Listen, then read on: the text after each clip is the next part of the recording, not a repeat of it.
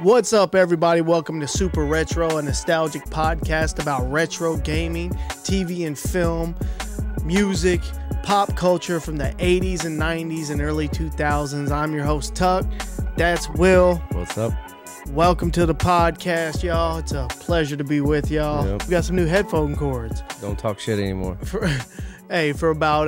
We're moving up. It only took about a year and a couple months to get Will a new headphone cord. If you go back and look at some of ours, his headphone is literally... Almost hanging. Bro, it's like a straight shot. It's like a tripwire.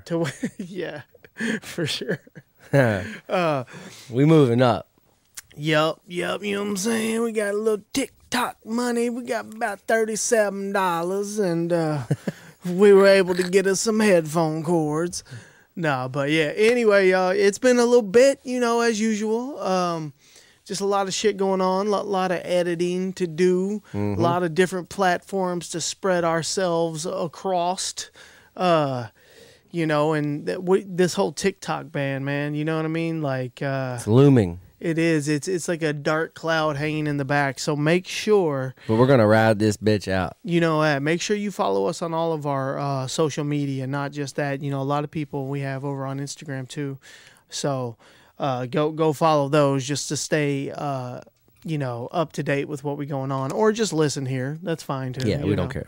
Yeah, I know we got some dedicated podcast listeners, man. I really appreciate it. It's funny. Anytime we do like a live or on our videos or even DMs, people are like, "Where's the pod, man?" Yeah, I've seen. I like when I see people say I needed a new podcast, or like I didn't know you guys were a podcast. Yeah. You know what I mean? So then I know they're going to the right. podcast avenues to listen to the whole thing. Yeah, I mean that was us doing a podcast is the basis for everything we do. Yeah, that was what we started.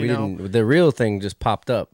Yeah. There's nothing more that I would like than for our podcast to blow up. Like the podcast portion to blow up. Like the reels. Like TikTok and Insta. social media. Which, by the way, every episode we're putting out is beats the record of the last one as far as downloads. That's awesome. It's literally progressing and growing every time. So hey, we have more listeners now on this podcast than we did our last one. That's awesome.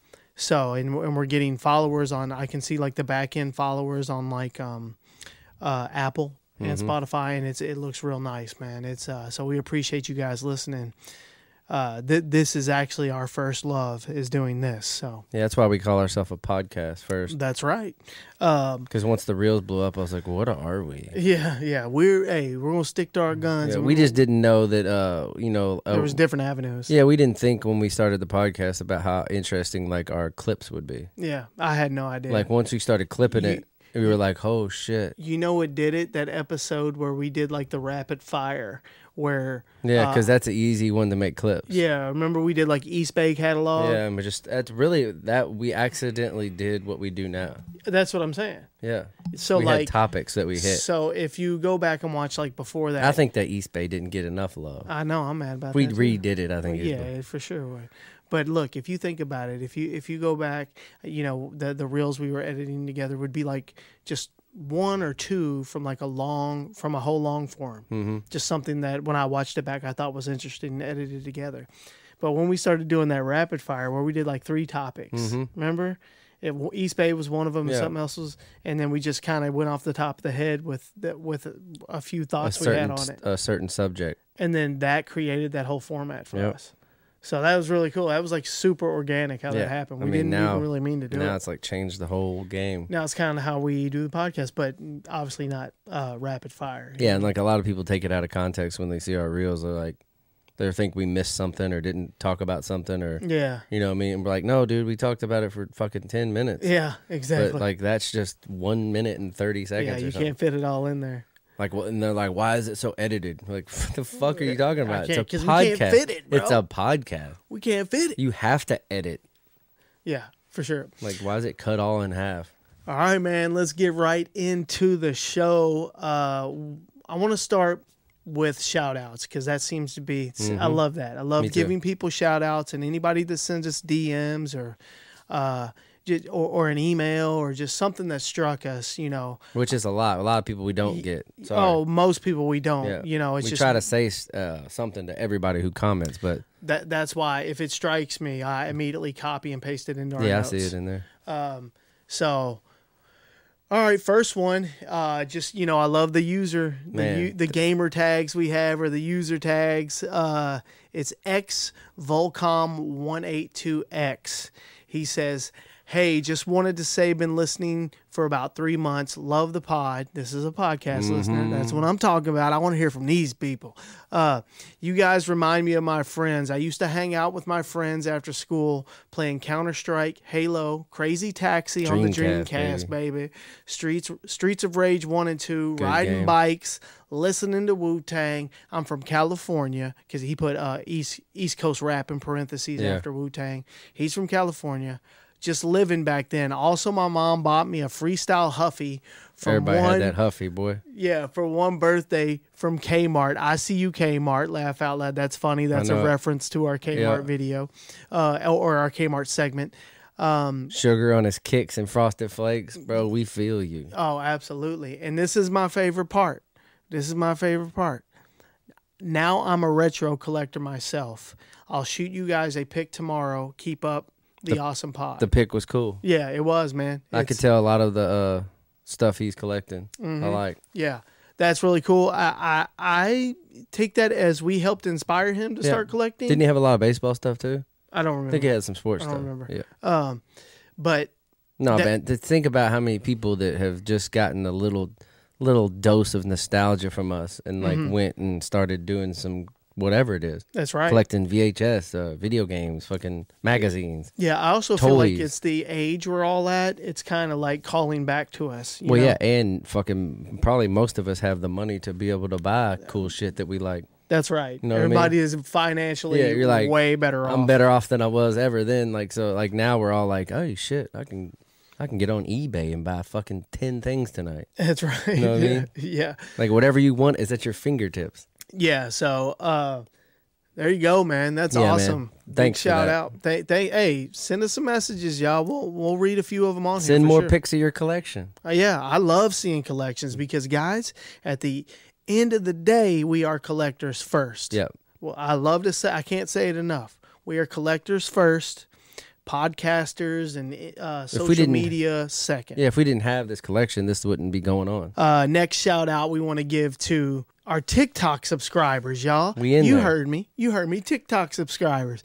In the last couple days, actually in a 24-hour period, we got 3. You know, I'm just being, we're putting this all out there, and we hadn't even been putting anything on there. We ain't big time. Our community is growing. We're up to 5 now. You know what I'm saying? I feel like that's 5 homies that we get to talk to and communicate with on the regular.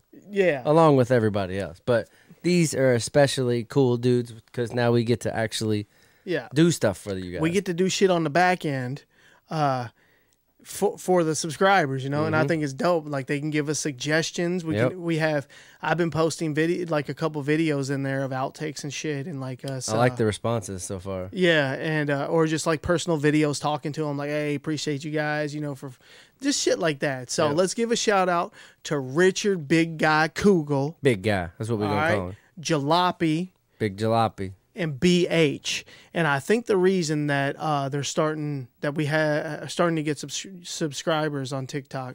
For people that don't know, a subscriber you pay like a monthly fee of like $2.99 or something, but it's different than a follower. Obviously, our TikTok page and our social media and Instagram, our main feeds on all of that, and the podcast are our main priority. But, you know, they offer these services on TikTok, and people just started signing up for ours without us even... we didn't have anything to give you. But now there's a couple videos on there when you go to it, and it says sub only. I think people are just curious. I like it. Yeah, but trust me, there'll only be a few of those on there. We're all about the main feed, y'all. But you get to see some shit that's not gonna pop up on our TikTok. That's right. Instagram. We'll do like, you know, tours of the basement. I think me and you should go into depth how we know each other. Yeah, that'd be cool. You know what I'm saying? Yeah. I think people might be want to hear that. I like the outtakes too, man. That to me, I told you, man, that's some of my favorite videos we've ever done is the shit that we fuck up on. That one we posted in there? Yeah. Oh my God. I watch it all the time. I told you I watched it multiple times a day and just laugh. Same. I laugh every time. Like I was already laughing before you even broke. You know what I mean? In my head, I was like, you knew it was got a chance, bro. Will's talking about me reading a teleprompter for this motherfucking teleprompter had like a default speed.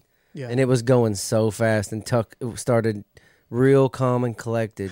And then by like 3 sentences in, he started going like the Micro Machine guy. It was a disaster. And he was just trying to catch it. And I like how all the people were laughing at it. And I like being able to do stuff for these guys, like the discount code for the merch and anything we sell. Yeah. They get like a discount code. Yeah. And just anything we can do, like lives. We can do a live with just our subs. Yeah. How cool is that? Yeah. Like hang out, movie nights, anything. Like anything we can possibly do to get these guys feeling like they're part of it. Yeah.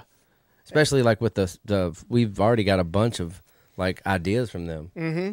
For sure. You know what I mean? All right, let's move along. We made a Twitch page. You can go follow that. I'm not sure how much we'll actually use it, but it's there. We may do some game nights on there or something. I don't know. This is important. You know, if you want to support the pod, go on to Spotify, go on to Apple, or wherever you listen and give us a rating, like it, or so. You know the deal, man. It's the same. Follow us on there. Same shit for every podcast you listen to.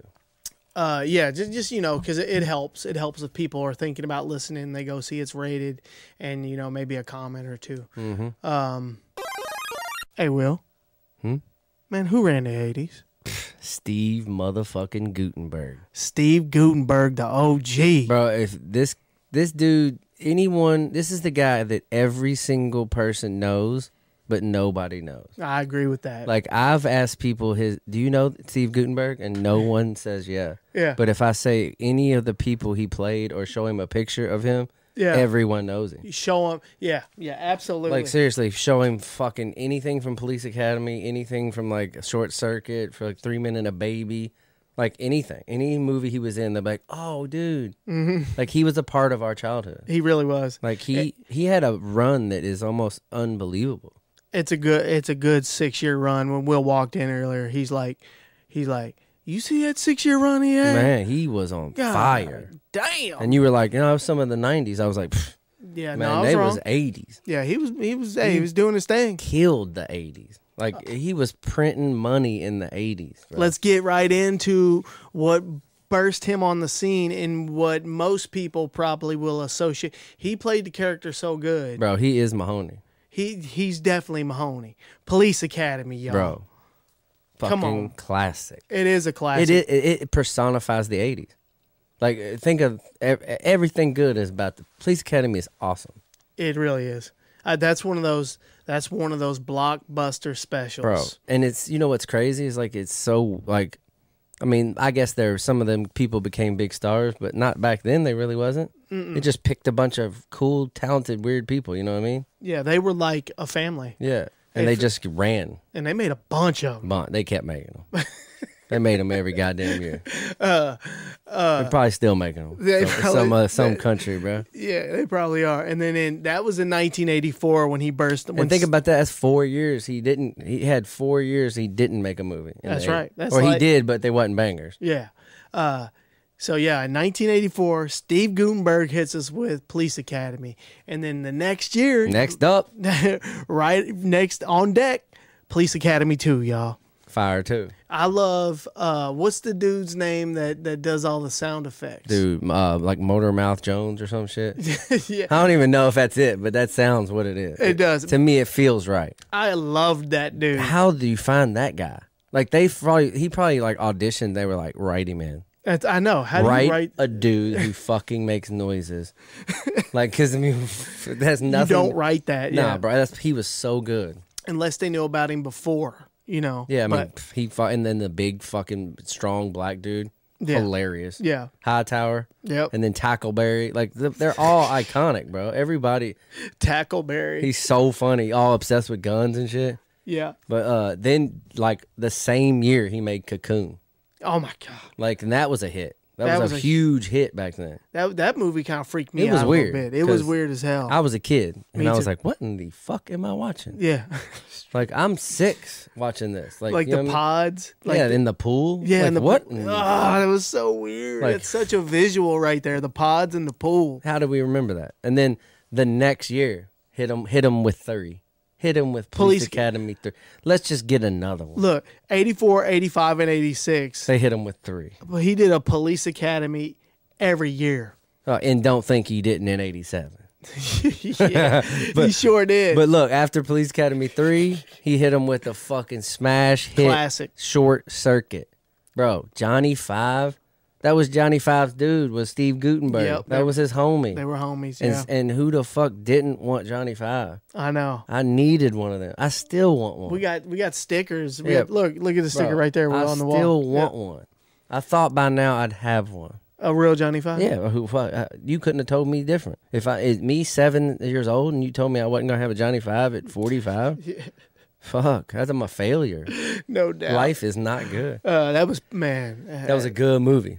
And then the next year, what do you think he did? Let's go ahead and do number 4. Oh, my Police Academy 4. Let's go do it, baby. Yeah, they every year they probably did them on the same date every year. Like, and what's crazy is they were all good. I know. Like back then, they almost didn't make a bad one. 3 or 4, one of them was like Citizens on Patrol, and it was fucking hilarious, bro. See, that's what I have. I have problems as I get older. Knowing which one was which? Knowing which one was which. Yeah, but it doesn't matter. They're all awesome. They didn't make a bad one where I was like, they fell off. They're fun to go back and watch. They are. They're still good. But then the next year, the same year they made Police Academy 4, they hit them with 3 Men and a Baby. You know the ghost in the window, man. You know the lore behind that movie. And it was a good movie. Yeah, it was a good. Like 3 great dudes, like cool. Makes me think of my mom. Cool dads. And there was a crazy note I read about him. It was like, hey, always played dads in movies, and he never had kids. Yeah, right. Like, how crazy is that? But he was too busy making movies. I know. But then in 1988, they hit him with High Spirits, and most people might not know this. Like, I don't recall this movie. This is like a sleeper for me because I just happened to see the picture and was like, holy shit! Like, it gave me some nostalgia. And it's like a haunted house hotel type movie. See, I need to see this shit. It's fucking hilarious. See, this is what I was also saying. That might be one of the movies that I watch, and I'm like... It's one of them that you rented back in the day. I've seen this. It was like an old CG, like the special effects where it was just about a haunted hotel that they went and stayed at. And it's comedy. Because, we don't remember every movie we've ever watched. There's so many in our mind that need to be like... They're back there. Nudged. That's right. It's up to the front. Yeah. But then, the same year, he made Cocoon the Return, which I didn't even remember. Yep. I remember it. I was obsessed with Cocoon for a while, so when that came out, I definitely had to watch that one. So, 84 to 88, this motherfucker did all those movies and then didn't do much. He did one movie in the 90s, or 1990, but from that 80s stretch, he killed it. Yeah. And then he sort of disappeared until a few years ago. I was going to say, I think he's back out there. Yeah, he's back out there now, but I'm saying pretty much Rick Moranis, the two dudes we've done for the 80s sort of disappeared after a solid run. What are these notes here? He turned down the role of Peter Venkman in Ghostbusters. Damn. I know. Can you imagine turning down He turned it down to play Carrie Mahoney. Which, they both became known for those roles. I know. That's hilarious. That makes Mahoney even more legendary. That's what I'm saying. That's a crazy risk to do, to turn down that role. But then I think he was pretty successful. They both were happy with that. Yeah. He rode that out. He rode that into 4 roles. Yeah. And then he turned down the role of Josh Baskins in Big. I could see that, though. Which went to Tom Hanks. I know. That went to Tom Hanks. Think of that. Epic film. Huge roles. Epic film. And his first acting job was in a Kentucky Fried Chicken commercial. Shout out to Kentucky. Hey, Kentucky ties. We just turned it back into Kentucky. But don't associate us with Kentucky Fried Chicken. We don't eat that. Steve Guttenberg had a hell of a run in the 80s. All right, y'all. Next up on Who Ran the 80s, Michael J. Fox. The man, the myth, the legend. I'm telling you, he had some absolute classics. You got to start with Back to the Future, y'all. Bro. Released in 1985. Like his first two really big movies. Oh, you can't get bigger. I loved Teen Wolf. 1985, same year. Also released in 1985. So you know he was busy the year before filming these things. But and you got to preface this by saying like he was on a hit TV show the whole time he was doing all of this. Oh, I didn't realize Family Ties was that early. Bro, he was doing Family Ties all through it. Like, so he had like a day job and then went and do these bangers, come back to his day job. Yeah, but I mean, that was a massive TV show. That's what I'm saying. Like, that's Family Ties hit air in 1982 and ran until 1989. 172 episodes. That is wild. On fucking back when if you were on TV, you were the shit. It was way different then. Yeah. You know? They didn't have a million TV shows. So yeah. There was like 15. Yeah. You know what I mean? Yeah. So Back to the Future and Teen Wolf in the same year, y'all. All the while he was doing Family Ties. Michael J. Fox, man, like I don't know if he might have to win this tournament we got, like, because his 80s was so huge. It was. Back to the Future.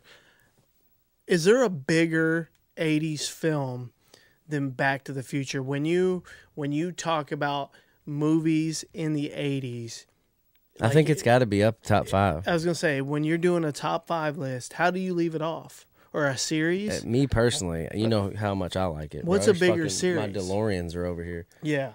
But I mean, what's a bigger series than Back to the Future? Like a bigger in the 80s. Like, I don't know. That's what I'm saying. You know, like a movie that had a 1, 2, 3. Yeah. What's Indiana Jones? Probably up there. You know, I know that the Star Wars were the last two. Mm-hmm. They were all big. But man, Star Wars, the first one came out in the 70s. Something about Back to the Future just being so like cool and futuristic. Back it makes then. it even more nostalgic and because he was a kid. Of the content. Yeah, he was a young guy. He was a crazy scientist. Like, it was just a great fucking story. And time travel. Who in the fuck doesn't like time travel? Yeah, it had so many. In a DeLorean. But like, then what'd he do? Casualties of War was a crazy war movie he did with Sean Penn, which is a pretty good movie. Yeah. And then he hit Back to the Future 2 in 1989. Yeah, which was I mean, that was bigger than the original. Yeah, I was going to say, a lot of times that one is like the pinnacle. It is. Staple. It definitely is. You know, it's the pinnacle. I think you're right. Yeah. Like, it is the highlight of his career. Yeah. Because, I mean, he had a pretty good 90s, too. Oh, yeah. But then dude got hit with fucking Parkinson's. Oh, man. I mean, so sad. But you know what? He's still kicking, bro. I know. I just saw him at a hockey game the other day with Jason Bateman. 2 fucking Teen Wolves sitting at a hockey game. Yeah. In 2024. How cool is that? That's pretty cool. Like, he's done more for Parkinson's than anybody in the world. Mm-hmm. Like, his foundation is like the leading foundation for someone trying to, find a cure for Parkinson's. Like, what a crazy life. Like, I know. Think about being as big as he was. Yeah. And then having that happen to you. Early. Yeah, in his career. Like, that is and wild. Then he had a wife and kids after it. Great life. But I mean, think about that's a tough pill to swallow when you're on top of the world. Well, they said during Doc Hollywood, he started feeling his finger twitch uncontrollably. Yeah. And he was like, what the fuck? Yeah. Think about just a little, and then your whole life changes. You go to the doctor and it's over. Yeah, they're like, hey, it's bro. not over, but yeah, I mean, because you got a struggle on your hands. I mean, dude, he's still one of the most iconic actors I think ever. Mm-hmm. Like, I mean, when you think about him, it's not like he was a crazy awesome actor. He just he was so cool for the 80s. You know what I mean? Yeah, for sure. Like, he embodied what it meant to be cool. All right, y'all. Who remembers the arcade classic Rampage, released in 1986? Later released on the NES 2 years later in December of 1988. I remember. Hell yeah, this game was awesome, dude. Man. I mean, think about how many times you go to the arcade. It was like you had to check in with it. You know what I'm saying? Yeah, you saw that on the screen. Mm-hmm. You had to play it. You had to at least stop by, give it a quarter. Like, if I get to be a fucking Donkey Kong or King Kong, and Godzilla. That's right. And smash buildings. But where I played it the most is actually on the NES when it came out for sure. in 1988. But I do remember seeing that arcade. Oh my God, I remember playing it. Like I said, I had to check into it. All right, y'all. Rampage is a 1986 arcade video game by Bally Midway inspired by various monster films. Players could control one of three monstrous characters: George, an albino gorilla, Lizzie, a giant lizard, and Ralph, a huge wolf. These creatures were the result of various bizarre transformations ranging from experimental vitamins to radioactive mishaps. Yeah, they were humans that like got infected or something and turned into these. They took the wrong stuff. These monsters. Yeah, they got the wrong shit. The objective of the game is to destroy cities, destroy everything, and combat military forces while maintaining health. Yep. The game is set across 128 days in cities across North America, with each cycle repeating 5 times. Jesus. Gameplay includes destroying buildings, eating humans, and avoiding damage. Bro, you could not beat this game. Yeah, 100. We just asked how many levels there were to Google. 768 levels, y'all. Stages. Oh, and Google corrected me and said stages. Bro, I played it recently. I play it, and I played it for 2 hours, and it was pretty good. Yeah. And it just kept going. And I was like, I got shit to do. Yeah, hell no. I'm not playing Rampage. You know, for me, it burns out. You do the same thing. You're just climbing buildings, breaking it down, falling, jumping off.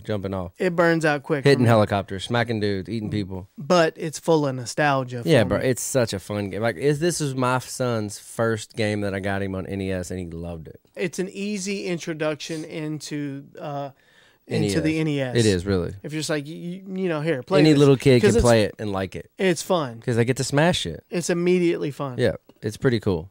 But yeah, I liked all the little quirks about it. You know, all the little, you know, when you go up the building, you hit it, there's like either food in there or what. There's like some shit hurts you. There's like poison. Yeah. You like eat poison. I love that shit. And then isn't there like dynamite sticks or something? Does somebody throw dynamite? Oh yeah, they throw them at you for sure. Yeah, they throw them at you. Yeah. And then you can accidentally eat them maybe. I don't know. I think so. You can eat all kinds of shit. You can eat a lot. I like you just eat the people. You can eat them. And then there's like the lady. Smashing helicopters is so fun. It really is. And I forgot that you could smash helicopters like the last time I played it just because it had been so long. Mm-hmm. And then it like when I was up there, one came by me and I was like, oh yeah. Boom. Instinct kicked in. You reach backwards and hit it. Yep. Yeah, it's fun, man. Good game. It's a good 2-player game. It really is. You can 2-player mash together. That's right. And I think you can fuck each other up. I bet you, or you bust up their building while they're on it. You can bust each other up because, man, like sometimes you got to work together. Like, I mean, it's a fun game. But yeah, you know what I'm talking about. Your buddy's on a building and you like and fuck the building up and then he falls with the building or he jumps off. Yeah, it's real slow the jump. You know what I'm talking about? It's like it's fun. Yeah, good game. Rampage on the NES and arcade. Who remembers that? Super retro news of the week. Just coming across the news desk. This is one a lot of people have been waiting for, y'all. After years of being banned on iOS, Apple finally loosened its App Store restrictions to allow retro gaming emulators to be hosted on the platform. In a recent update, Apple announced that the game emulators can come to the App Store globally and offer downloadable games. The move should allow the retro console emulators already on Android, at least those that are left, to bring their apps to the iPhone. Game emulators have long been banned from iOS, leaving iPhone owners in search of workarounds via jailbreaking or other workabouts. Man, I remember so many people telling us about emulators and saying, "Do y'all fuck with y'all play emulator?" And then we were always like, "No, we don't." No, because we both got Apple, we both got iPhones. So like, I wasn't too hyped when I heard about this, but until you hooked me up and got me the emulator and started downloading, like, how cool is it to be able to play NES old school titles, Sega, Dream, anything? Yep, right there. 64, fucking Super Nintendo, right there on my iPhone. And you know, I've actually played some. I've played other emulators on the iPhone, or just like versions of games you can download, and they always have sucked. Yeah, these are on point. Yeah, and it's because it has, when you touch the buttons, you can feel it. It's so good. It does a. Yep. You can feel a little vibration. The response is exactly what I was wanting it to be. For sure. You know what I mean? Yeah. All like the when other I played ones, the games, like I would sit there and play like Mike Tyson's Punch Out, and it felt like I was playing Mike Tyson's Punch Out. Right. But it's a tiny screen. Right. On my Just phone. like a Game Boy or something. But it's a cooler Game Boy. Yeah. It's really cool, y'all. So let me read this last little part here. Developers have just started to roll out their emulator apps, but the user demand already speaks for itself. Delta swiftly shot to the top of the App Store rankings upon its release. That's the one that I recommend. Yep. I don't know any other ones, and really all you need is this Delta app. Man, it's any system, any game almost. Yeah. It's so cool, and you download the emulator, and then you can go to emulatorgames.net, I believe it is. Something like that. All you got to do is type in emulator games for Delta, and the site you need to use will pop up. When I say they have everything. Man, I broke this out at work. Everybody was downloading it. Yeah. The next thing I know, motherfuckers are over there playing Star Fox, like literally dudes on our line. I was like, we're all getting fired. Like everybody was playing some sort of version of an old retro game because of an emulator. Yeah. I was like, how cool is this? What's funny is when I came into work, when I came in, some of the guys know we do the podcast. They all run up to me. Numerous people that morning. The morning Delta dropped, I had 2 people within 1 hour tell me about it. You see this? And be like, check this out, dog. And I was like, you told me about it, and I was like, I don't care. But then I looked at it and was like, holy shit. And then somebody showed me, and I was like, damn, this is all right. I mean, it can come in handy in a spot. For sure. And plus games that you've never played before and only heard about. The more you get into collecting, the more you see games that you hadn't played. You can just download it right there and test it out and be like, yeah, I like this game. Certain games are good enough to play on your phone when you're bored. But, man, I used to jailbreak my iPhone like back in 2011 and 12 and put this shit on there and put these just... Now you don't have to do that. Fucked up emulators, just doing anything I could to get that type of stuff on my phone. But, It's cool going to legit sources and doing it all. That type of jailbreaking, though, was so tedious, and it always had to update it. So now you don't have to do any of that shit. The easiness is you can go right now and get you some old school games on your iPhone. Yeah, we highly recommend it, y'all. Yeah. Emulators are finally on the iPhone. All right, y'all. Let me tell you about the iconic games that were released in 1992. It's a good year. These titles, hey... This was the beginning of the 16-bit era right here. Not the beginning, but this is when, that it was here to stay. And games were changing. The direction of games were changing. The graphics were getting better. Bangers on bangers. It just felt like a different time. This was like turning the page from the NES era for sure. Yeah. Released December 15th, 1992, Streets of Rage 2 on the Sega Genesis. Fire. You love this game, don't you? Don't you got this at your house? Mm-mm. What do you got? What arcade cabinet you got over there? Street Fighter.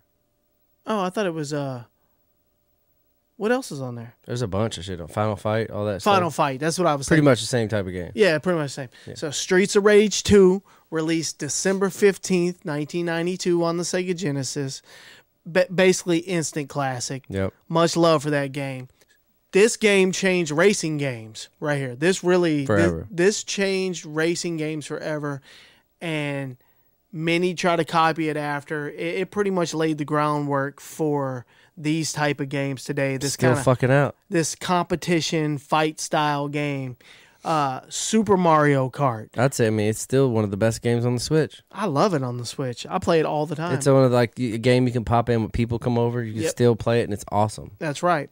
Well, Super Mario Kart on the Super Nintendo was released September 1st, 1992, and it's just been a massive franchise. I love the Mario Kart scene in Mario in the Mario movie, awesome. Where they're on Rainbow Road. It's awesome. That is awesome. It is. It really is.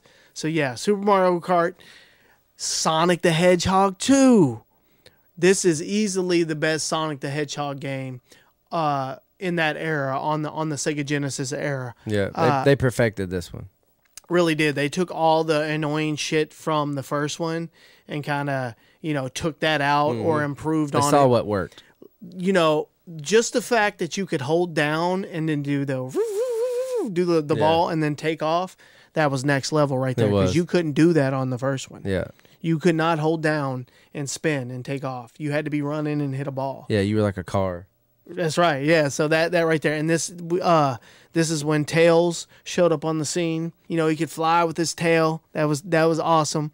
The music on Sonic the Hedgehog 2, iconic. I go back and listen to Sonic music a lot. I'm not exaggerating. I'll go to Spotify and type in Sonic the Hedgehog, either 1, 2, or 3 soundtracks, and just listen to them, because the shit is so nostalgic. It was a great game. And then, of course, y'all, released in August of 1992, Mortal Kombat. Mortal Kombat. What a fucking game. This game set the world on fire. It did. It really did. You want to talk about... couldn't have a bigger buzz. This shit created Karens with kids' mothers, you know? Karens were pissed about this game. Didn't it have a blood code? The blood code was only on the Genesis. That's what I'm saying. How cool is that? The blood code was everything. Like, you got Super Nintendo, you're weak. Yeah, you can't use the code, bro. And you'd go to if you had it on Super Nintendo, and you go to your buddy's house and you play in Genesis, and you're like, what the fuck? Yeah. You got blood? That was the shit. But yeah, this game was this game changed. This game was responsible for there being ratings on your games today. Yep. Literally. This game went to Congress. They introduced a bill. It passed, and they made a law where all games have to have a rating on them, because kids were just tricking the shit out of their parents and being like, "Buy me that game, buy me that game." Then they'd walk in the room and seeing them, somebody ripping somebody's skeletal fucking ripping their spine out. They're like, "Oh my god!" But what a fun game. Oh, Street Fighter 2 in the same year, 1992, July 15th of 1992. Like, it's two of the most iconic fighting games ever that came out the same fucking year. And it's weird. You were either like a Street Fighter dude or you were a Mortal Kombat dude. And I'm not gonna lie, I was definitely a Mortal Kombat dude. I was both. I couldn't not play both. That's true. I mean, if you didn't have both in your collection, then you just, They were just different. Like, Street Fighter seemed more like weird and real, and like... Street Fighter was more arcade. I'm saying no, like Mortal Kombat seemed more real, like, and crazy. But Street Fighter seemed more cartoony and arcadish. And more like, it was more of an arcade style fighting game. Yeah. And you felt the same. But when you were playing Mortal Kombat, bro, you felt... No, man, when you got that finish him.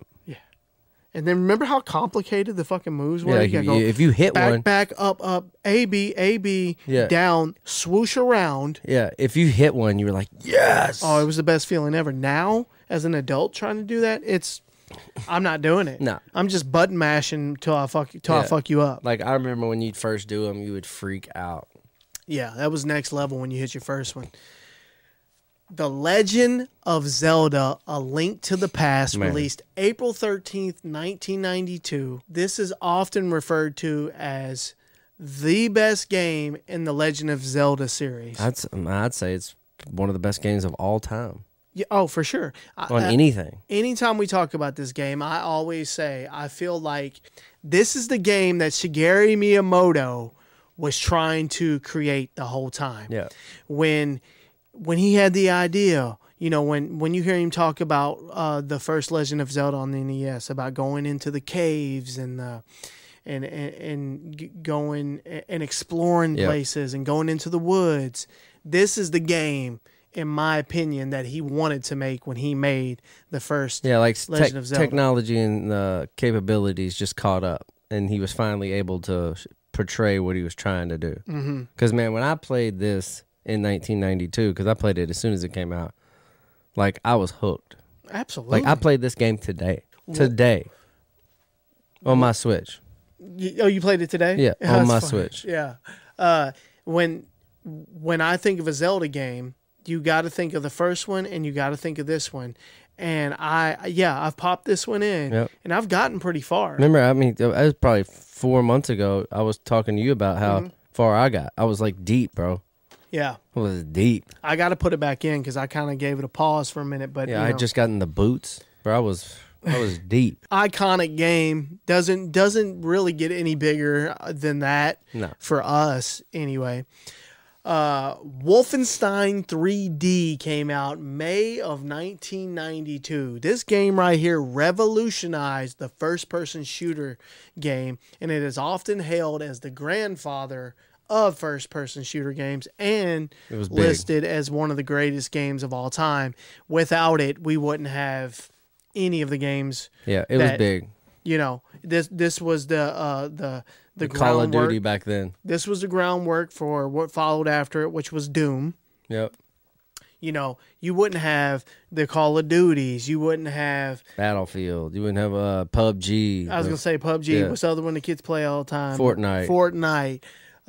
You know, you wouldn't have 007 even. The way that they were doing that changed everything. And there's a cool documentary on this was like to let you know that this was possible. That dude created the creators of it. He created some movement that allowed the game to operate that way, where they couldn't do it before. Mega Man 5 dropped December 15th of 1992. We didn't miss Mega Man this time because we missed it on our 1987. Well, Mega Man 5 dropped December 15th, 1992 for the NES, and this is the most expensive one in the series of NES. Of the NES, yeah. And you know, it seems like 6 would be, because that one would be a little rarer. But you know, hey, we have it in the collection over there. But yeah, Mega Man 5 came out in 92. So there's the iconic games of 1992. It's a pretty good list, man. We probably missed a lot, but these were the ones that really stuck out when we were doing some research. Like, oh yeah, we got to hit those. I think it's cool that there's a lot of different systems in there. Yeah. You know what I mean? Because Wolfenstein was on the computer. That's what I'm saying. Like, there's a lot of cool different games that were on multiple systems. Yep. We covered Genesis, Super Nintendo, computers. Regular Nintendo. NES. Yeah. So, yeah, y'all. Let us know what we missed. Yeah, I'm sure we fucked up. Let's head on back to 1992 again and talk about the movies that were released. You just went to Blockbuster. Yeah. Oh, you just rented some movies. Motherfucker, you standing in the Blockbuster right now talking about these. New releases. Remember the new release section? Oh, yeah, bro. Oh, you walk in there and see Unforgiven. Oh, my God. Like, it was the craziest, like, cowboy movie ever. Clint Eastwood. Man, Morgan Freeman. Don't you ever kill Morgan Freeman. Gene Hackman. He was a good bad guy. Yeah.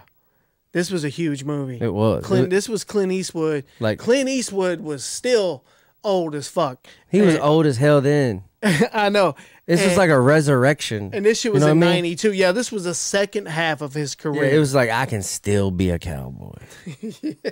And then that was a really good movie. Gene Hackman's a great bad guy. And then you had Encino Man. Oh my God. Remember how funny and Pauly Shore had a good 90s, bro. Yeah, he might have had a good 80s and 90s. He had a great 90s for sure. Like, he was a fixture. He really was. Comedy. Encino Man, comedy. Great movie. Underrated. Yep. I would say it's underrated. Well, who was it? Brendan Fraser and Sean Astin? Yep. And Pauly Shore. What a trio. For sure. They find a fucking caveman in their house. Yeah, and they roll with him, and he goes to high school. Like, what a crazy movie, man. That's a good one, man. It's a classic. And then what we got? A Basic Instinct was it had a moment where it was like the most controversial movie ever. Mm-hmm. Where she did the little leg trick, Sharon Stone with the leg trick. She killed him with that. She did. She killed him. Yeah, it was funny. I've watched that back recently, and all the dudes sitting in there, it was just complete silence. She killed them. She killed the world with that.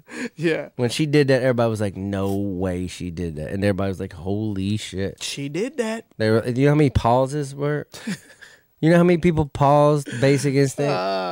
And it was on VHS. Yeah, that was when you had to time it. Because it was like a pause. I'm telling you, the quality of VHS, it's not meant for what y'all were trying to do. Mm-mm. You know what I'm saying? Digital age, we got it. Back then, whew. What else we got? Man, Reservoir Dogs. Reservoir Dogs, released August 9th, 1992, was written and directed by Quentin Tarantino. Independent. This was an independent. This was his first long feature ever. He had done some short stuff. This is when they knew. This is when they knew. And this film actually didn't gain its popularity into, like, for the most part. Yeah, the cult until following. Pulp Fiction came out and was super successful, and people were like, yo, who the fuck is this guy making these type of movies? And they found Reservoir Dogs and were like, this is a fucking The cast of that film Man. is, if you look at it then, all of those dudes went on to be greats. Harvey Keitel. The whole room. Michael Madsen. Yeah. Steve Buscemi, y'all. Tim Roth. The whole room, bro. To name a few. But here's something I learned when doing just a little bit of research for it. Through a mutual partner that Quentin Tarantino had, he was able to get the script to Harvey Keitel. And originally, they only had a $30,000 budget to make Reservoir Dogs, which was going to be a short film. Well, after Harvey Keitel got his hands on the script, he's like, no. We doing this. I'm going to sign on as a producer, which would have been huge for Quentin Tarantino at the time, a relative no-name director. But he had written True Romance. Yeah. So he wasn't like a nobody. That was a good movie, too. But they got him 1.5 mil. So Keitel's involvement was able to help raise $1.5 million for an independent film. And the movie ended up making about double that. But it was an instant hit at all the film festivals. Yep, I could see. And it, obviously today, it heavy still cult lives on. Classic. I love that movie. Yep. I love that movie. Yeah, I think it's really cool that Harvey Keitel helped him out like that. And then went on to be in all kinds of his movies. Yeah, because it's like he paying it forward. He was like, I like this dude. Yeah, it's like, that's awesome. What y'all know about the Mighty Ducks? The Mighty Ducks, y'all. Bro, that the movie just hits you. It really does. It hits you in the goods. Yeah. You watch that and you were like, I don't even like hockey. I know. You know what I mean? Well, back then, Yeah. both of us in hockey Look, shirts. we both have hockey shirts. But back then, you was like, I don't fuck with hockey. And then you're like, I like these kids. Yeah. I'm in it. Like, I wanted the goddamn, I wanted the, what were they? I wanted the Mighty Ducks to win everything. Yeah. And then what was the goalie's name? Goldberg. Yeah. Yeah, he made it. Yeah. He made it through the ringer. Dude went through a hard time. He really did. I follow him on Instagram. Yeah, me too. But Emilio Estevez, Killed Mighty it. Ducks. This one, they may have made too many of these, y'all. They got one right now. Disney, or is it Disney? Yep, Disney's doing it again. They still putting these motherfuckers out. Y'all just stop putting the Mighty Ducks out. Let it live. Let it live. Let it be. Let it be what it was when it was. Bro. Aladdin. Come on, man. Robin Williams is a genie. It doesn't get much better than that. And I meant to look up how much Aladdin made and where it sits on it made a lot. Where it sits in the history of Disney. But you know what? Doesn't matter. They done made Aladdin 45 times. Aladdin's the best Disney film there is, y'all. I'm going to go out and say it. I used to watch this thing on repeat. Rewind. Play. Rewind. Play. I used to watch it so much I wore the tape out. I'm not even joking. As like a 16-year-old. Like I should have been like doing other shit. Yeah. I'm like watching Aladdin when nobody's looking. You know what I'm saying? The next one was the biggest you could get. Wayne's World, y'all. Man, it got those two dudes went on a run. They really did, man. Wayne's World is one of the most quotable movies. If you go back and watch it, I didn't realize when I went back and watched it how much of my vocabulary actually was influenced by Wayne's World. Yeah, it was a cult. Like it changed like the whole culture. Mm-hmm. You know what I mean? Like it was a part of the culture. It helped move the culture forward. Yeah, like you were literally attached to these two dudes. I loved it, dude. Like swing. I know it. So much shit. That if you're gonna spew into this. I say, when they riding around a gremlin. I literally, to my wife, I still say, squeeze me. Yeah. You know what I'm Hilarious, talking about? bro. I like everything that Wayne says, I basically say. So Michael Myers and what was it, Dana Carvey? Yeah. They fucking killed those roles. And what's the pretty motherfucker? Rob Lowe? Yeah, Rob Lowe. Kills I love that bro. dude. I love that dude. He's great in everything. He really is. So yeah, Wayne's World, y'all. Come on. Also released in 92. The OG fucking Batman, bro. Batman. They voted him the best Batman ever. He is. Just recently. Michael like the world Keaton, did.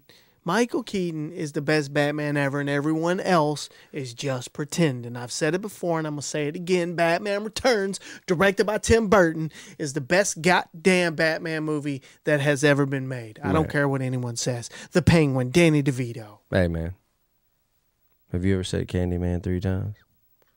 Candyman, Candyman, Candyman also was released in 1992. That movie scared the shit out of me. Bro, I'm not afraid to say that I looked in a mirror and said that and really got goosebumps. Mm-hmm. I thought something was going to happen. Me too. Me too. They had me thinking something was going to happen in my bathroom in Germantown. No, to the point where I wouldn't do it. Like I would. Then. You would fucking tell your buddies, I dare you. Oh, yeah. To go in there. Oh, 100%. I remember daring my boys. I dare you. And then nobody would do it because they were ultimately scared. Because this was early on. I was still, I was still like 10, 11 type shit. It was that world of fantasy where you're like, is something going to happen? Motherfuckers just going to show up. Something going to happen. Murder everybody. And then you do it and nothing happens. You're like, you're going to show up and kill everybody. Then you were disappointed you didn't die. Yeah. Nothing happened. Shit. But that was one of them ones where you'd stay up. Man, you would stay that up was and watch like it. a Freddy type of movie. Scared you. That's right. You thought it was real. You didn't want to go to sleep. Yeah. With your boys. That was a good movie. We need to talk about more horror on here. More horror. They movies. like it. People like it. White Men Can't Jump, y'all. Man, this was something that I watched and I was like, this is amazing. Dude, you couldn't get any cooler than Wesley Snipes in that movie. Or Woody, bro. I mean, I know both of them. Those two dudes, you couldn't have made that movie without picking them two. I know, it wouldn't have worked. None of it would have. It would not have worked. Like, it was the most perfectly cast movie I've ever seen at that time. Yeah, so good. And it was so, I was just like, how are they really good at basketball? I know. It baffled me. Like, are they not, is these real people? Yeah. Like, that's dude from Cheers. You know what I mean? Yeah. Like, he's out there hooping. Like, is this CGI? Is that what really kicked him off? What, Cheers? No, as far as a movie. Movie guy, he Woody didn't Harrelson. do much until then. Then he started he was the dumbass from Cheers. Yeah, he went on a roll. Yeah, he was like Ted Danson's sidekick. Yeah. And then he was fucking. That movie just was so cool. Like Wesley Snipes dressed cool as hell for something. He was all of perfect 90s. They dressed so cool. I know, dude. What a great movie. And I don't think it gets enough credit, or it's underrated. It's unbelievable. Yeah, it's underrated. It's actually a really good movie. And Rosie Perez kills it. And then Juice. Man. I don't know if y'all remember Juice. That was Tupac's. You have to remember Juice. That was right at the beginning of Tupac's super short acting career. He hit us with like 4 or 5 real dope movies, and then he went ahead and checked out. That dude would have been one of the best actors in the world. He was really good. That's fucked For up. him to be so good at acting was almost like it was cheating. I know. You know what I mean? Yeah. Like, people worked their ass off. Yep. And he was just naturally, I mean, I'm sure he worked his ass off. Yeah, he did. But he went to like an artist school He too. was so good at acting at such a young, early on in his career. Yeah, he had a confidence that was unmatched. He was like, I'll play anybody. Tell me who you want me to play. Yeah. He just didn't have that. Can you imagine getting up and trying to act in front of people? Could you imagine? That was never even like a thing for him where he was like shy. You imagine what he could have done? Mm-hmm. What roles he would have played? Yeah. Man. But that's a great group of movies for 1 year, bro. Y'all, that's movies in 1992. How many of those movies y'all rent? All right, y'all. Time to talk about the iconic music that came out in 1992. Oh my God. When I started researching this, I'm like, this may be one of the most important years to music in history. I know we recently did 1991, and that shit was incredible. Yep. This right here, this one's going to be hard to beat, y'all. Imagine riding around in your car listening to all this. Oh, it was, I'm telling you, listening to new music in 1992 was unmatched. What was we listening to then, tapes or CDs? Both. Was it? Both, yeah, but it was probably pretty tape heavy. I think right around then is when CDs started becoming more normal. Yeah, because I remember like 94, 95, I was on CDs. I remember when I got the Snoop Dogg Doggy Style album. It was a CD, and that was definitely one of my first CDs. All right, y'all. So let's hop right into these. We got a ton of music, so I'm gonna hit it pretty quick. Just kind of go over each thing that was dropped in '92. I definitely had this first one on tape. It's gonna blow your mind. I had it on tape too. I can remember the way this first one smells when you pulled it out of the wrapper. Bro, I don't know. There's just a smell, and it stayed that way. Dr. Dre, The Chronic, y'all, released in 1992. This is a classic album. Man, this may be, for me, we've talked about it before, this is my favorite hip-hop album of all time, released in 1992. Had Nothing But a G Thing on it, had Fuck With Dre Day on it, Let Me Ride, and one of my favorite hip-hop songs of all time is Little Ghetto Boy, because the beat is insane. Dr. Dre was at his fucking peak. The flute solo in that really like changed my whole way of listening to music. It was fire, man. Incredible fucking album. It introduced us to Snoop, which is still around, still a fixture in everyone's life. Our kids know who Snoop is. Everyone knows who he is. Yeah, and everybody loves in Snoop. '92, and now it's 2024. That's right. And it also we don't talk about Corrupt enough. Bro. He was my favorite. Corrupt was an absolute savage. Yo. He was my favorite. I'm telling you, dude was straight spitting. He was raw. He was nasty. He didn't give a fuck what anybody thought about Corrupt. What he was saying. Also, Daz was introduced on that album. Mm-hmm. RBX was introduced on that album. Plus, it had a Bushwick Bill cameo, y'all. Come on, man. Couldn't go wrong with a little Bushwick. All right. Beastie Boys, Check Your Head album was released in 1992. Had the So What You Want. That video was insane, and it looked like it cost like $5 to make. Yeah. You remember the video? Yeah, and it was awesome. But it was awesome, and it played nonstop on MTV. Bro, I can just, as soon as you said that, I can see it on MTV right now. Me too. I loved it. Like it played nonstop. You're right.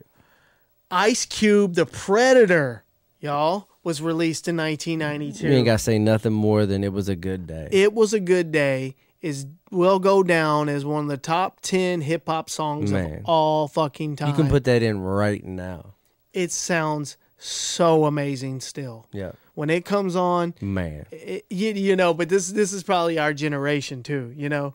I don't know what the kids think about it. I'd like to get a 20-year-old's opinion on It Was a Good Day. Let them hear it for the first time. It's like the equivalent of listening to like Bill Withers or like Marvin Gaye when you're talking about R&B. You know what I'm saying? If you go back and listen to Bill Withers or listen to Marvin Gaye, there's no denying the shit is just fucking phenomenal. You're talking about the undeniability. Yeah, it's so good. Even though you might not be a fan of that type of music, you're like, that fucking is because the structure, the story, the sounds, like it was just perfect. To me, to kids that listen to like Future today and all this new shit, going back and listening to It Was a Good Day, they have to appreciate it. Yeah. You have to. You can't. And if you don't, just get the fuck out my face. You can't fuck with it. Also, another track that was on The Predator was Wicked. I love that track. Mm-hmm. All right, y'all, we're not just keeping it hip-hop. Also released in 1992 was the iconic album from Alice in Chains. Fire. Dirt. Lane Staley and Jerry Cantrell, they killed that album. This album, y'all. Them Bones, Down in a Hole, Rooster, Wood, and Angry Chair. Like their sound was like, it's still unmatched. Seattle, bro. No, I mean even then, like their sound, Alice in Chains specifically. Yeah. Like even Seattle can't fuck with them. You're right. Like they're good bands, all of them. Mm-hmm. But Alice in Chains had that sound that is undeniably Alice in Chains. And you can't. That's one of those bands when you hear it, you just know who it is immediately. Oh yeah, and like another band that like Sublime, like lose Lane Staley, lose Bradley Noel. Yeah, it's over. It is. Ain't no one gonna be able to. That's right. You know what I mean? Mm-hmm. Like that sound was everyone in that band. Yep. You can't just replace the lead singer. Oh man, and keep going. What a tragic story. What a tragic ending. Yeah, I mean, to an amazing band. All those songs right now I can listen to right now. Bro, the power in that man's voice. Unbelievable. I don't know where it came from because it definitely wasn't from his stature. You know, it was from a deep, dark place. Some people are meant to do what they do. You know what I mean? Yeah. Dude. And I would say both Bradley Noel and Lane Staley were meant to do those songs. For sure. And, dude, the unplugged version of all of these songs. Unbelievable. Unreal. Down in a Hole is unreal. Rooster is unreal. Alice in Chains forever, y'all. Fire. And then Stone Temple Pilots released their iconic album, Core. Had Plush, had Creep on it. Another untimely ending to a iconic frontman. Man, I got pretty deep in listening to Stone Temple Pilots one time. Like, did you? Like a you phase. Had a phase. You had a Stone Temple Pilots phase. We all do. It's fine. I 100% back them. They're a badass band. Oh, for sure. They killed some songs. Arrested Development, y'all. Who don't remember that? It's weird. The song Everyday People is actually called People Every Day. Go figure. I don't know. But to me, it's Everyday People. I remember that Tennessee song was played everywhere. Love that shit. That band was cool as hell. Tennessee. Yeah. Tennessee. Just the vibe, the whole vibe they had going on. That was good. It was like a funky, good feeling. That's it made you feel good. It made you feel good when you listened to it. I love that shit. And I remember the video. The video made me feel good. Yeah, the colors in it. It was good. Take me back to that exact point when I heard Tennessee for the first time. Man. Rage Against the Machine. Get the fuck out of here. Self-titled album. Hit the motherfucking scene, and they took shit over. Rage Against the Machine took the whole shit over. That's a band that, like, it's, you almost, like, I hate that they didn't stay what they were. I know, yeah. Like, I think the world needed them. I know. And they need them now. I think the world, it just, we know how shit can happen. Right. And I think shit happened. Yeah, shit happened. But you know that they did get back together recently and do a tour together. Yeah. So who knows? You never know. These dudes are crazy musicians. Tom Morello is an absolute savage on the guitar. Yep. And he's such an important part of that band that I couldn't, you can't have one without the other. No. You know what I'm saying? That's one of the bands that any one of the members go, it's over. It's over. Yeah, but man, what an amazing band. And I'll tell you what, their shows are I challenge anyone out there right now to throw a bigger live show than Rage Against the Machine. Yeah. It's my dream to actually see Rage Against the Machine live. Like that. Like a real Rage Against the Machine show outside. I'm down with you. Let's I'll go. go. Anytime. Let's do that. I'll fly somewhere. Because I'm not so sure my wife likes doing it, because we went to a Prophets of Rage show, which was Chuck D and Be Real as the frontman with Tom Morello playing, and it was pretty live, but it wasn't the same. Dude, that lead singer, bro. Zach is amazing. Bro, this shit right here. TLC, y'all. They took the fuck over. TLC dropped Ooh on the TLC tip. I'm here to tell you, y'all. You might not, by looking at me, you might not think it. This is one of my favorite groups of all time. TLC, I still throw TLC on when I'm in the shower or when I'm driving in the car. They got some motherfucking bangers, y'all. They do. And it started with this album right here in 1992. Baby, Baby, Baby, and What About Your Friends? Yep. I love this shit. They got so much swag and so much soul.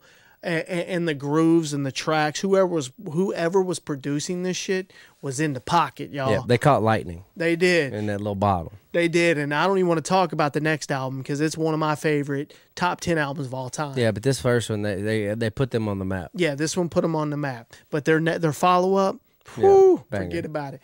And then I'm gonna go a little quicker now, y'all. I'm gonna start talking about I'm just gonna start going through songs. This was a fucking hit, bro. When I was doing a little bit of research for this video, I had some stuff on. I went to like a playlist and just was letting shit play while I was typing stuff out and doing shit around the house. In Too Deep, back to the hotel. Bro. That shit came on and I about shit my pants. Bro, I was when like, you hear that, it takes you back. It does something to you. Like if you don't get nostalgia when you hear the beginning of that song. It's incredible. You wasn't around in 92. That's right. Then you weren't listening to anything in 92 if you weren't listening to this. Man, and on top of it, two white dudes. Killing it. Two white dudes in 92 spitting like that. Had no business. They had zero business. No business. Spitting like that. They had everybody singing that. That's why I was so shocked when it came on the playlist. I'm like, nah, this didn't come out in 92. Like these white dudes had to have a couple years to study. There is no way. They had to have a couple years to study because they can't be spitting like that in 92. So it must be an error. And I looked it up. This shit show came out in 92. Dude. Couldn't tell you one other song they sing. Because for me, shit didn't get that smooth and that dope like that in that vein right there until Dre and Snoop dropped. They killed it. You know what I'm saying? Where were they from? Did you find I think they're from Texas. They're from Texas. That's Paul Wall's grandpa. Hopefully they're from Texas, or I just pulled that shit up my ass. They may be from Oakland. Matter of fact, I don't know where the fuck they're from. Back to the hotel. They're from the hotel. I love that shit. But there's what's that one part? Oh, don't look for trouble, but it always seem to find us in the. You know what I'm talking about? This the whole flow. Yeah, they killed. Nirvana, Smells Like Teen Spirit. How, bro? Stayed on the charts. And really never came off, but I gotta be upfront. Somebody's gonna say something about this. It was released in 1991, but it didn't hit them charts until 1992. It didn't start blowing up until 1992. Because people at first were like, "What the fuck is this?" So we're gonna go ahead and let both of them claim of it. 91 can claim it. 92 can claim it. We're gonna let it slide. Here's the lightning round, y'all. Here's some hip hop tracks that were released in 1992. This shit is gonna blow your mind. This is why you are who you are right here. This big mixing pot of all these songs that were just constantly thrown on you. Everything I've mentioned. I had them all. Plus this shit right here. Far Side, Passing Me By. Iconic, one of my favorite songs of all time. Crisscross Jump, y'all. Crisscross Jump. Everybody had a crisscross phase. Or somebody knew somebody was wearing something backwards. And I certainly did. Yeah. Sir Mix-a-Lot, Baby Got Back. I remember that video, man. Man, I'm telling you. Oh, my God, Becky. Look at her butt. Now look at everybody's butt. No shit. Rebirth of Slick. Cool like that, y'all. Yep, I'm cool like that. I'm cool like that. And then them horns, bam, ba-da, bam, ba-da. Bro, I probably played this next 1,000 times. House of Pain, Jump Around, which it's funny. There's a whole story by House of Pain, Jump Around came out, but before that, Crisscross's Jump came out, and the song sounded, they had the same vibe and the same kind of style. Mm-hmm. And they both came out and were able to coexist and be the thing. But House of Pain was sweating it when Crisscross dropped that just like a month before they were dropping theirs. Ghetto Boys, Damn It Feels Good to Be a Gangster. This is one of my favorite songs ever. Love that song, but you can't help to think about the scene at the beginning of Office Space when he drives up and he's rapping it at the red light. Bro, I played that a lot on a tape. I played the shit out of this one. Yep, DOS effects, bro. They want effects. Some DOS effects. They want effects. Love that shit. Eric B. and Rakim, bro. Don't sweat the technique, y'all. Dr. Dre, Snoop. Dr. Dre and Snoop. This is the one. Earlier we said that the Chronic put Snoop on the map, but the real hardcores know that Deep Cover the movie, the soundtrack, Dr. Dre and Snoop had a song on there called Deep Cover. And it's 187 that came out first. That came out before any of the other Death Row shit. It was literally the first time the world heard Snoop. Man, UGK. Pocket full of stones. UGK, I got a pocket full of stones dropped in 92. It's hard to believe. It doesn't feel like it. Yep. It feels a little later than that. I didn't catch him till Riding Dirty. That's right. But I mean, UGK is probably my favorite all-time rap group. Hard to argue with that. Yep. UGK, Outkast, UGK Bone Thugs and Harmony. Yeah, it hit me. Yeah, and R.I.P. Pimp C. Oh yeah, R.I.P. Pimp C for sure, all day long. Spice One, huge. Spice One, 187 proof. Huge back then. Rolling with my motherfucking strap on the side of me. That was classic, bro. Dude, I love Spice One. All those are classics. Every one of those. So yeah, y'all, that's the iconic music from 92 of 1992. Who remembers Maniac Mansion, released September 18th, 1990? Maniac Mansion is a 1987 graphic adventure game developed and published by Lucasfilm Games. You heard that right. Lucasfilms. Star Wars. This was the first game that they self-produced and put out. It follows teenage protagonist Dave Miller as he attempts to rescue his girlfriend Sandy Pants from a mad scientist whose mind has been enslaved by a sentient meteor. The player uses a point-and-click interface to guide Dave and two of his 6 playable friends through the scientist's mansion while solving puzzles and avoiding dangers. Gameplay is non-linear, and the game must be completed in different ways based on the player's choice of characters. Initially, it was released on the Commodore 64 and Apple II. Maniac Mansion was Lucasfilm's first self-published product. That's crazy. And the iconic developer Jaleco had the responsibility of porting it over to the NES. However, it proved to be challenging considering Nintendo's strict policies. Originally, there was nudity, profanity, sexually suggestive dialogue. Can't do it on Nintendo, man. Including a remark from Dr. Fred about sucking out your pretty brains and other questionable content. Lucasfilm and Jaleco initially ignored the policies and submitted the game for approval, but Nintendo pushed back, and after a small back and forth, Lucasfilm decided to remove the content, which included a mummy on a poster in a Playmate pose. Lucasfilm Games resubmitted the edited version of Maniac Mansion to Nintendo, which then manufactured 250,000 cartridges. Each cartridge was fitted with a battery-powered backup to save data. Nintendo announced a port through Nintendo Power in early 1990, and it provided further coverage later that year. Here's the funny part, though. Nintendo missed something, y'all, in this game. The ability to microwave a hamster remained in the game. Nintendo later noticed it, and after the first batch of cartridges was sold, Jaleco was forced to remove the content from future shipments. Ultimately, the game did not sell well enough within the U.S. market to justify a second printing, so the content removal was only applied to the international releases. So it's still out there. It's still out there. We have a copy here. I was playing it yesterday. Can you microwave the mine? You absolutely can. It's wild. This game is wild, y'all. There's a microwave, and as soon as you walk in this kitchen, there's a chainsaw hanging on the wall, and there's blood all around it. And like this game, you have to point to everything to do everything. Mm-hmm. It's like a computer game. Use this, do that.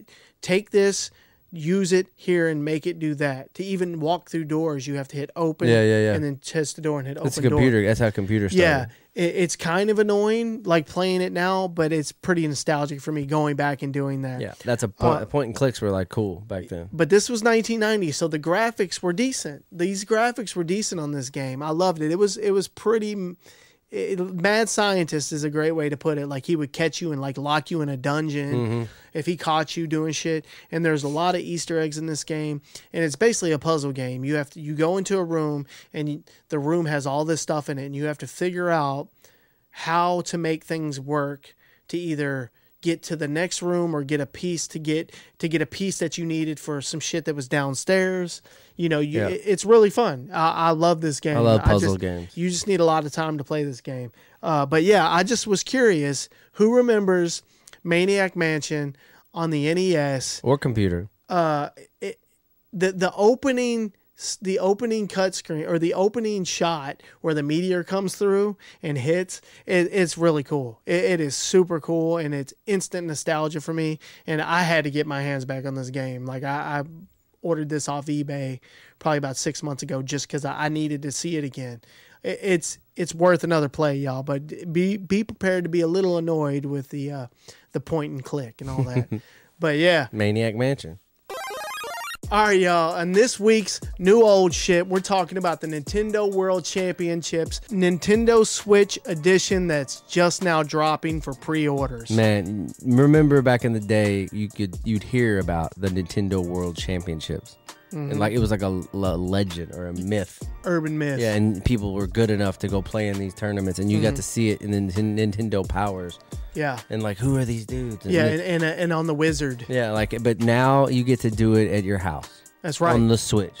This game has 150 challenges, y'all. You can do speed on 13 run. classic NES games. You can do speed runs. You can do like I was watching a video on it earlier, and you were seeing who could beat like Mario, the first level of Mario the fastest or something. It's got a bunch of different challenges. Right. Like who can kill these 4 little creatures faster. That's right. And it has leaderboards It's online. Yep. Like everyone gets to see your shit. Yep. Like this is what I've always wanted for old games. And the speed runs are going to be crazy. Oh my God. People are just going to be trying to beat each other in speed runs. But you know what? I can speed run the first few levels of Mario 3 for 100%. Yeah, me too.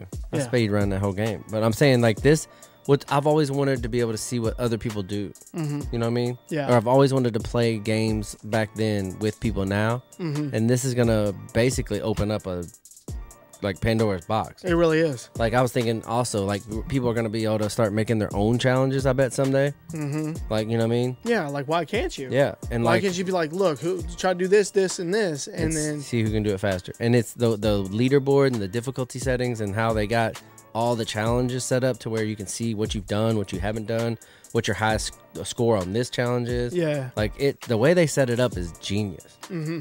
Like, cause and you can do a party at your house. Mm-hmm. What do they say? Like 8 people? You can have 8 people playing all doing challenges together. Doing the same exact challenge on the old NES. Seeing who could do better.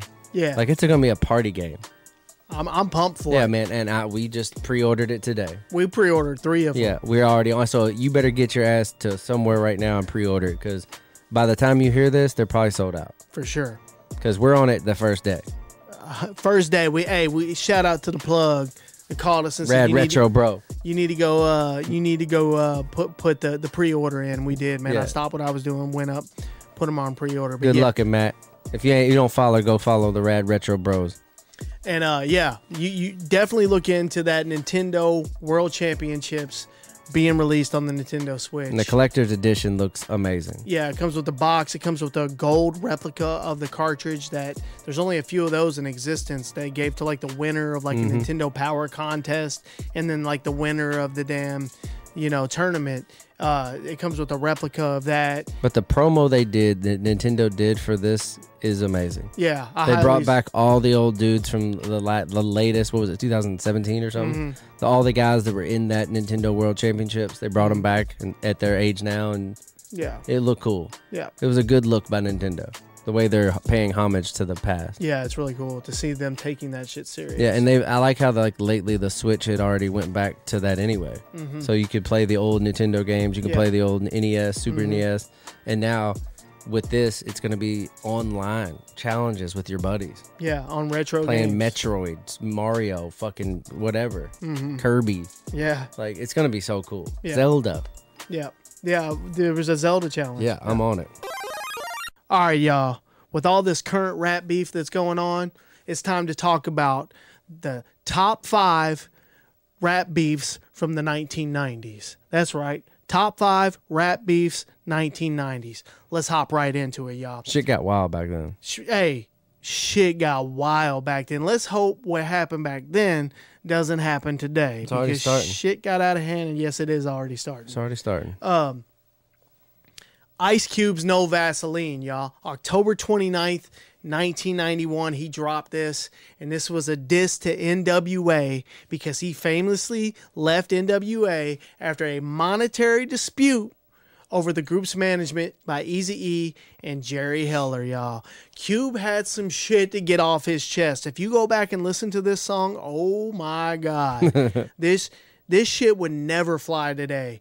I mean, Ice Cube's a pretty uncancelable guy, but he would get canceled for this shit if he dropped this today. Yeah. I swear to God, it's wild. And when he dropped this, that scene in the movie when NWA heard this shit for the first time, they were in shambles, bro. They were like, oh my God, it was like their worst nightmare coming true. They're like, oh, we fucked up. Because he wrote all their shit.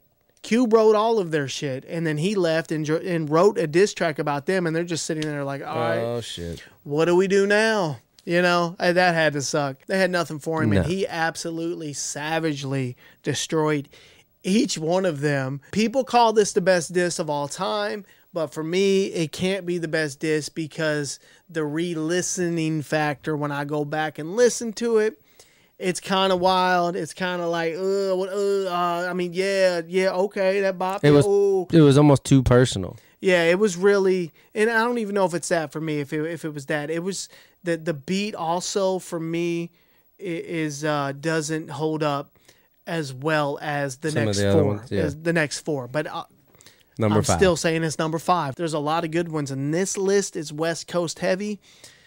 I don't know. For me, I was just engulfed in this shit. Like, I loved it. So the number 4 90s diss song of all time, Fuck With Dre Day by Dr. Dre and Snoop Dogg, released December 15th, 1992 on the iconic debut album, The Chronic from Dr. Dre. This was a diss to Eazy-E. Dre had left NWA to join Suge Knight and form Death Row Records. Remember the video? And everybody was salty about it. Everybody in NWA, Eazy-E was pissed off about it. The video was crazy, bro. The video, the video was hilarious. And I'm pretty sure it was Ezel from Friday playing Eazy-E in the video. Yeah. Dude, straight comedy. But the beat on this song, bum, bum, bum, bum. Bro. Yeah. Yeah. It was awesome. Hell bro. yeah. I mean, come on, man. That awesome. shit was fucking art right there. He had mastered that sound. That was shots fired, though. Oh, yeah. Oh, yeah. I just remember Easy doing that dance right there in the video. Hilarious. And then Jerry. Oh, my God. He's all just old man. Shit was hilarious. But, yeah, Snoop. This was when Snoop was still fresh, man. This shit, they destroyed him, man. They destroyed him. You couldn't really come back from it. Eazy-E can eat a big fat dude. Man, I can't believe they said that. Come on, man. That shit had the whole crowd singing it. You know they what I'm really saying? did. So, yeah, that's my number 4 diss of the 4 and 5 were both aimed at Eazy-E. Now, I never thought that I would put this one in front of those, but when I really started thinking about it, the beat, the beat on this one, and it's crazy to say that this beat for me is harder than the Fuck With Dre, or the Fuck With Dre Day beat that Dr. Dre made. Eazy-E, Real Motherfucking G's, coming in at number 3 diss song of the 1990s, and was an actual response to the record we just talked about. All right, he put his homies on this track, Gangsta Dresta and BG Knockout. And these dudes brought it right here. They were no slouches, all right? The beginning of both of their verses, iconic. BG Knockout. Well, it's the knockout. The gangster. You know what I'm talking about? I love that shit. And the beat is so sick, y'all. You know what I'm talking about? Mm-hmm. So fucking dope. Eazy-E even came correct. I don't know who wrote his shit on this, because, you know, like I said, Cube infamously wrote all of their stuff, but Eazy brought some serious. He said, "Where the fuck you find an anorexic rapper talking about Snoop?" Mm-hmm. That's a classic line right there. So yeah, number 3, y'all, Eazy-E, Real Motherfucking G's. It's so good. Eazy-E has to do with all 3 of those. I know, and I listened back to it today, and just, you know, I listen to it pretty often, but I listened to it today. And I had to give it the nod over Fuck With Dre Day. And I can't believe I did that. It just hit me better. It hit me better. It took me to a different place. Cause all of Dre's stuff sounded great. Mm-hmm. He was just dope. That whole album is my favorite album of all time. But something about that Eazy-E right there, he dropped like an EP. It had like 5 or 6 songs on it, and it was just nasty. It was unexpected. You finally got him one. Yeah, it was unexpected. It was like, all right, E. He'd been taking shots. Yeah. This one may surprise a lot of people. Number 2 on my list, the number 2 diss song of the 1990s, DJ Quick, Dollars Plus Cents, y'all, or what I say, dollars and cents. Released October 15th, 1994, at the peak of his feud with MC8, a rival gang member. You know, there was Bloods and Crips shit going on. You know, DJ Quick, he didn't have a C in his name. You know why? He wasn't fucking with that. You know what I'm saying? It's blood all day, DJ Quick was. I love DJ Quick. And MC8 was an infamous Crip. These two flat out hated each other, y'all. They dropped so many diss records about each other that I can't even keep up. I really couldn't tell you an accurate count of how many they did about each other, but this shit started in the 80s and spilled over into the 90s. They didn't like each other. And I think it started because MC8 said the word quick way too many times on a record back to back, and it was all had negative stuff about it. And DJ Quick's like, all right, bitch, you're talking about me. You're talking about me. They're both from the same town and shit. But yeah, DJ Quick is an iconic producer. He's literally in my top 5 producers of all time. He has a distinct sound. You know, if you listen to it today, it may sound a little old school, but I fucking love it. It like was funky. Bass lines were fat, and most of the time it was just fun. I love that shit. However, my man dropped his dollars and cents on that ass and had one of the dopest lyrics of all time. This is my favorite lyric of all time. And based on this one lyric, this is why this song to me is number 2. And not only that, he absolutely destroys him throughout the whole song. Like destroys him to where I don't know if he ever fully recovered from that shit. He says, so MC8 spells his name E-I-H-T. He said, he spelled it out. DJ Quick spelled it out. He says, E-I-H-T. Now, should I continue? Yeah, you left out the G because the G ain't in you. That's fire. What? Like, that is pure poetry. He didn't even have to say nothing else. That's it. That's what I'm saying. That's why that lyric alone, you know, and when I was like doing some research on this, yeah, I'm not the only one. I'm not the only one that feels that way about that lyric. Yeah, that's fire. That shit is incredible. So based on that alone, and the whole song is like that. He has some crazy wordplay throughout the whole song, and he doesn't get enough credit as being a dope MC. Like most people think of DJ Quick as this like iconic producer, good rapper. Nah, dude could spit. Yeah. And then number 1, Let It Be No Surprise. As soon as I saw your list, I was like, okay. Yeah, this is almost like our top 5 Nintendo NES weapon list. Yeah. Everyone knew number 1. Yeah, this is the spread. They knew this is the spread gun from Contra of 1990s rap beef. If you don't know what we're talking about, it's Hit 'Em Up. Hit 'Em Up by Tupac, y'all. And this was the most disrespectful song you could ever have. My God, the opening line, y'all. The opening line. That's why I fucked your bitch, you fat motherfucker. I'm sorry, Mom. I mean, dude. Bro, wow. Just right off the bat. No music either. It's like a cappella. Bro. And then the music starts. He's like, let me get this out real quick. Doesn't he say, first off, fuck your bitch? And the click you claim. Bro, this song was released June 4th of 1996, aimed mainly at Notorious Big, Puff Daddy, and Bad Boy Records. Man. Pac was heated.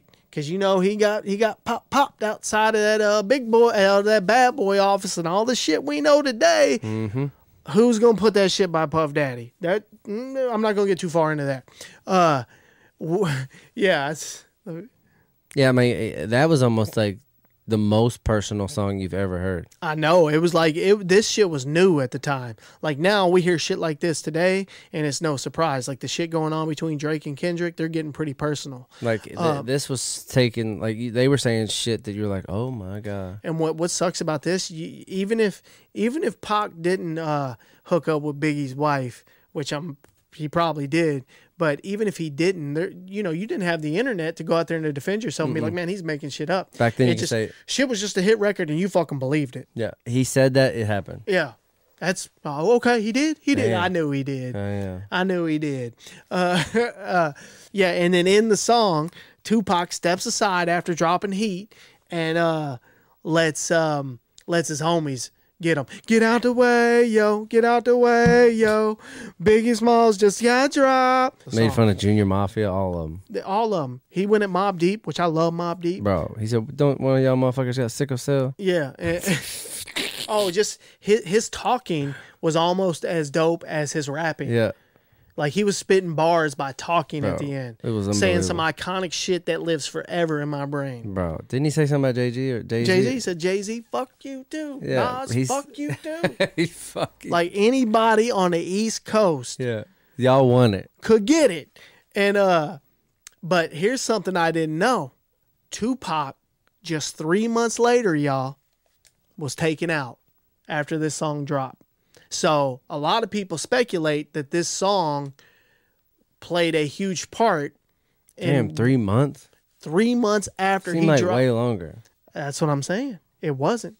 It wasn't, dude. 3 months after this shit dropped, Tupac is gone. Damn. Everyone knows what happened. He's in Las Vegas, and it's over. He was too out there. This shit led to. He should have went to Africa. Yeah, no doubt. He should have left. Yeah, he should have just cooled down for a little bit. He should have left for years. You know who needs to do that right now? Drake. Yeah, he needs. But I mean, he can do whatever he wants. You hear about the security guard? Yeah, he got shot. Yeah. Just 3 short months later, after Hit 'Em Up dropped, man, Tupac's out. Yo, he's gone. And that's a wild ass song to be putting out. You go back and listen to it, and then you see what happened to him afterwards. I mean, and then we lost 2 of the best rappers of all time. You got to draw the conclusion that had something to do with it. Like, that was super disrespectful. And then Biggie dies. Shit was wild, y'all. This rap beef was crazy, but yeah. Almost wish that song never came out. No doubt. What if it didn't come out? They're both alive. They'd probably both be alive. Probably friends. Yeah, they probably would have squashed their beef and put out an album. Yeah, 100%. So there it is, y'all. The top 5 diss songs from the 1990s. Who remembers going to the skating rink? Hell yeah. Man, it was like the first club. It really was. It was a club for kids. Man, like there was no alcohol. Nope. There was a concession stand, food, and then a skating rink. That's right. Parents drop you off at the door. You was alone. Be like, I see you in 6 hours. Yeah, you was alone. Yeah. You was at somebody's birthday party. Yeah. Getting some stinky ass skates. Ah, the worst. Trading your shoes in. I wouldn't. Hey, that shit was best of times, though. I always felt a little weird giving them my shoes. I did too. What are you doing with them? Am I gonna get them back? Do I gotta go home in these skates? But like the skating rink, bro, was so cool. I'm sure like most skating rinks were all the same. I associate going to skating rinks at the peak of my tween. I think it's a big tween thing. It is. It's a big, like, it's almost a big 12-year-old not thing. A kid anymore. It's a big 12-year-old, 13, 14-year-old type of thing. And I liked how they had different age groups. Yeah. But get in the middle of the ring. You know how that was where the young kids who couldn't skate? Mm-hmm. Get in the middle. Shit. I'm Get on the the fuck out. out of my way. I'm about to boogie skate. But I associate skating rinks with my crisscross phase. That's hilarious. Y'all know what I'm talking about. Y'all know what I'm talking about, a crisscross phase. Let me know if y'all had a crisscross phase, because I certainly had one. I'm talking about backwards Yankees jersey. I did not. I'm talking about my backwards pants. That's because your dad wasn't there. I didn't. My dad would have killed me, bro. Fuck. That's because all those actors were your dad. That's right. You're probably right. My dad would have killed me. I just walked straight out the house like, I'm wearing my clothes backwards. There is no because crisscross chance. did it. You know what I'm saying? My dad would have let nothing. I couldn't have walked out of the house. I'm dead serious. I'm telling you, I had a couple buddies. I lived in this apartment complex chance, with my, obviously with my mom, and we were like, you know what, we're doing it. Fuck it, we're doing it. Let's put our jerseys on backwards in our jeans. And mom's like, he's being creative. He's a peacock. You gotta let him fly. Yeah. But no, like the arcades, bro. Oh yeah, I was there. Like it was the coolest spot. You could do skating, arcades. There was you had your own money. Concession stand. You got to go buy a pretzel, man, some Coke, nachos, some pizza. Man, like you was living the dream. You got to buy girl stuff. Yeah, and another reason why it was so awesome is that was like one of the only times, being that age, where you were doing something social without your parents. Yep. That wasn't school. With other kids your age. Exactly. You were in like a group of your age peers. Group kids. Yeah. You were with your peers for an extended amount of time. It's where you got to really let your personality out around people. Yep. And the lights were low. Lights were low. You know how everywhere else, you only other time you did that was at school with the lights bright as fuck. Yep. You were in there with dope music, dark lights. Yeah, Atomic Dog hey, drop. Your own gear. You got to wear what you wanted to look cool. Your style, bro. Yeah, you had to style up. You got to let your style come out. Your backwards Yankee jerseys. Yeah. And then you would boogie skate to Atomic Dog. And then Atomic Dog was the jam. It was the bop. And then they would play like they do the slow song. The slow song. But you gotta use the whole day at the skating rink, the whole night. Yeah. You were trying to get that girl to skate to with maybe you get you when the slow song came on. Oh shit! And then when it come on, you might not be there yet, and you're like, oh shit. You just go sit down, yeah, or you just go in a circle, or you be like, yeah, I'm gonna have to rush it. I sat most. I'm gonna have to rush it. I did not in the weird carpet seat. Yeah, like on the right the carpet side. wall. Yeah, that where it had like the bench. Yeah. We went to the same place. We did. So that's why and we didn't even know each other. I know. How funny is that? Yeah, we were there. Skate World. And there's another iconic one in here called Robin's Roost. Yep. Also Champs. I did all that. Fucking cool. And the hokey pokey.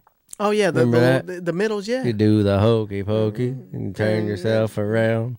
That's what it's all about. Hey, and don't get it twisted. I might not look like it, but your boy right here could boogie skate. I couldn't. I was not good at. I'm not even gonna lie. When the boogie skate got on, that's when I was like, I'm gonna go play the game. I could bring it a little bit. You gotta show that picture of me playing that game at the skating rink. Yeah, yeah.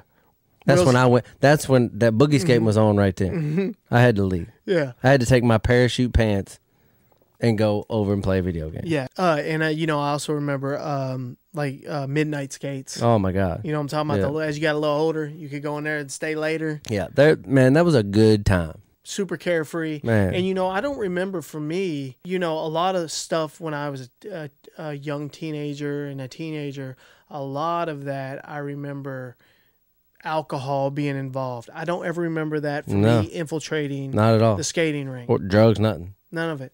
I was just too young. Yeah, I guess I was a little younger than I realized when I was. And you know what's crazy to think about how we talked about like Blockbuster. Like there was one time we went skating. Mm-hmm. It was the last time we was ever going to skate. Yeah, yep.